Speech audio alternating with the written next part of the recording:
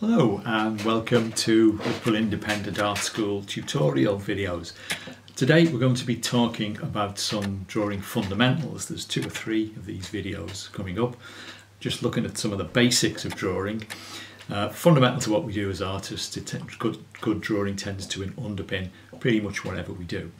What I'm going to look at today is how we use simple shapes to plan a composition. I'm going to be drawing this old blow lamp. And it looks, as you can see, quite a complicated form to draw. Some people find it quite daunting, but actually we're able to simplify this and just see it as a number of cylinders. There's 1, there's 1, there's 2, there's 3. So when you see the first stage of the drawing, that's what I'll be doing. Once we've got that basic framework there, we can work into it and then we can worry about detail. And it's a drawing method which you can apply to pretty well everything. Whatever it is you're trying to draw, however complicated it might look, there will be some simple shapes underlying it. Okay, so let's go and have a look at the drawing board. Okay, so we're going to start drawing. And I'm going to start with a basic cylinder shape. Now I'm going to keep quite a light touch. I'm using charcoal. One of the advantages of charcoal, of course, is you can manipulate it. It's quite easy to rub out should you need to. Always start with a light touch, whatever material you're using. If you go in very early with some very heavy, very dark marks, and you decide afterwards that you need to change them, it can be difficult to do. But if you keep a light touch, you should be fine. I'm just going to pause the drawing there for a minute and just take a look at what I've done up to now. If you think back to the blow lamp itself, and we talked about those 3 basic cylinders, that's what I've actually drawn. I'm ignoring detail, I'm just giving myself a framework to work in.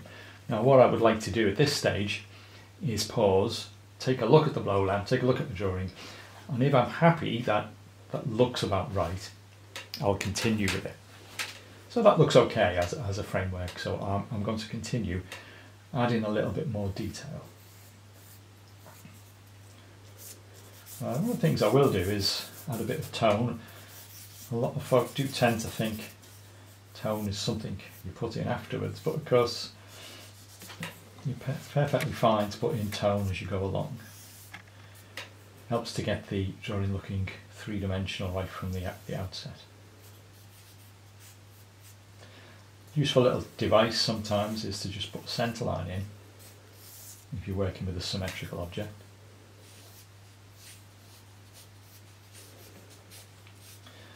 These little details I'm doing now, this sort of nut-shaped hexagonal bit at the base, can be quite a complicated shape if you start off trying to go in straight away with the detail. But because I've got this cylindrical shape to give me a framework, it's actually relatively easy. Similarly here, there's another hexagonal form here. But because I've got that circular framework, it's not too difficult to put that in. It's the actual burner. Again, I'll put a little bit of tone on.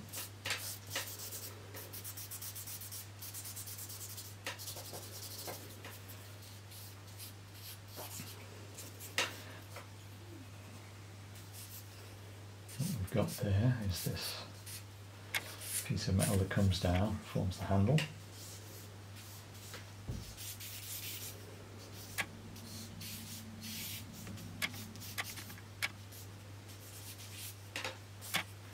And that same thing comes down there.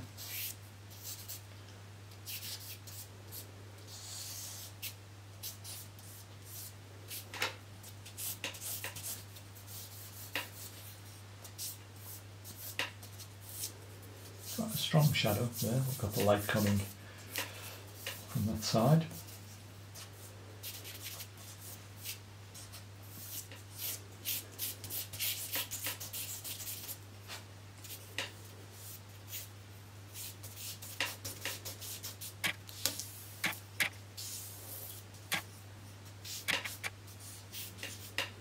Okay, so there it is. So here we are with the finished drawing and the old blow lamp again. I'll just recap how I started this drawing. If you remember, we were talking about the 3 cylinders on this blow lamp. Quite complicated shapes, but we simplified them. You can see them clearly in the drawing. There's 1, there's 2, there's 3.